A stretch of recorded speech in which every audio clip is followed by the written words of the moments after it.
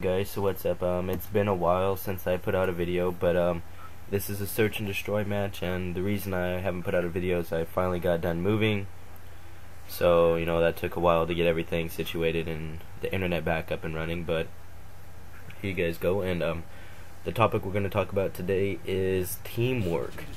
I put this in the probably top 3 for most important. I don't know what category you put it in, strategy or so on and so forth, but this would probably be in the top 3 most important to improve your gameplay. I get a lot of people that say, I play with my friends all the time and that's why I don't do well.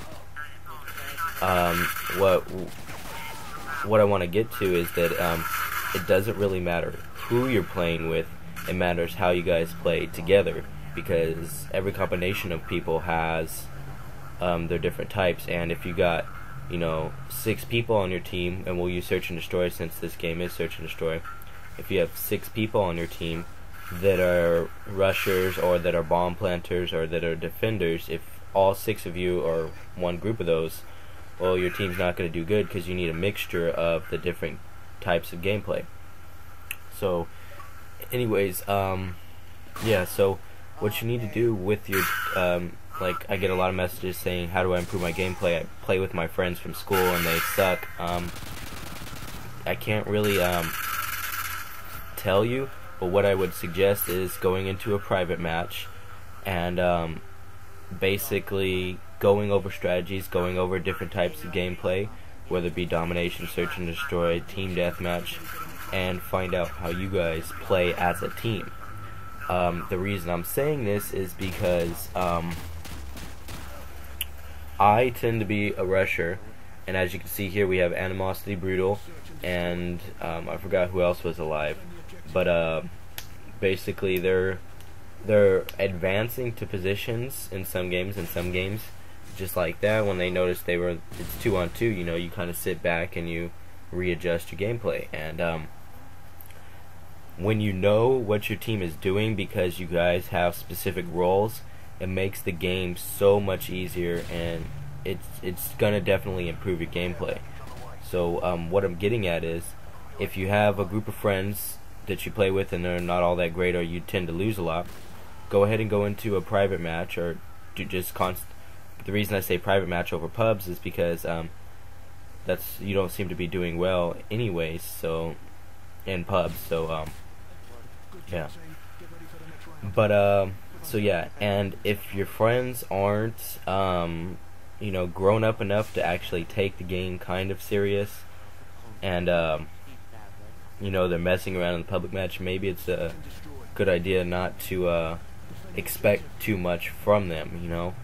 You can only expect so much from your teammates, and that's why I tend to always play with the same group of people. I have the people that are in my clan, and then I have my friends Little Raisin and Peter and RAX Rive and RAX Impulse and so on and so forth. I play with them more consistently than I just play with other people, because I can I don't want to say, I can basically count on them because I know their style of gameplay and how it fits in with mine. You need to find a team that fits in with yourself. So yeah, teamwork, find a good team. They don't even have to be good players, but once you guys know how to play with each other, it's going to make a huge difference once you get playing with each other for a while. And if you can see here, it's, I believe, 3-on-1. So we always check this spot, and if you haven't noticed by yet, don't waste a grenade throwing it up there. Just go ahead and throw a stun and it'll blow up all the barrels. Grenades are much more valuable.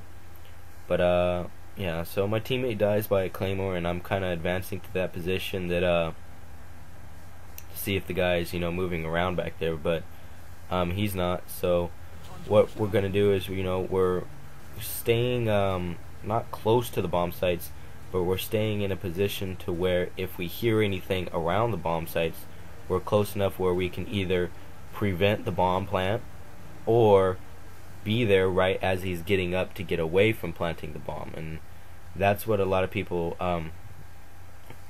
have a mistake on, is they'll camp right by the bomb site. Well, if someone's trying to plant the bomb, the first place they're going to check is right by the bomb site, and that's one thing you want to stay away from. So hide outside, lay down by a bush or something like that.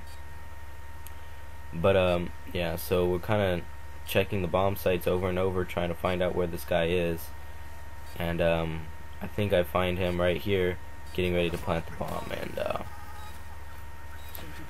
I wasn't trying to be a dick here, but if you could tell, I have 2 kill streaks. I have my sentry gun and I have my care package. I wasn't trying to be a dick, you know, I killed the last guy, ha ha ha. I'm being smart. Next round is going to be the 3rd and last round if we win, so it's better for me to call and have my care packages or kill streaks ready as the round starts, instead of at the beginning of the round having to wait the 10 seconds for the helicopter to come in, so on and so forth. So I'm not really losing that whole advantage of rushing or getting across the map. But if you can see here, 6 and 1. Oh, Archer and Nutmeg, they're here, and Animosity Brutal, he's 9 and 0. So yeah. So I go ahead and call in the UAV, because UAVs are really important and help out your teammates a lot. And I have a sentry gun, and when I get a sentry gun in Search and Destroy, I tend to try to have a lot of fun. So right here, I go ahead and get ready, and I pull it out, and I'm just gonna drop it. And what I do is I kill someone with it, and if there's no one else around, I pick it up, run to the next person, and drop it in their face, so on and so forth. But yeah, so the main concept of this video, find a group of or teammates, friends, whoever you want to play with consistently, and practice. Can't get that through enough, you know. That saying's been around for a while, you know. Practice makes perfect. I don't think it makes you perfect, it just makes you better. But yeah, so I hope you guys enjoyed this video, and sorry I haven't put one out for a while, but thanks a lot.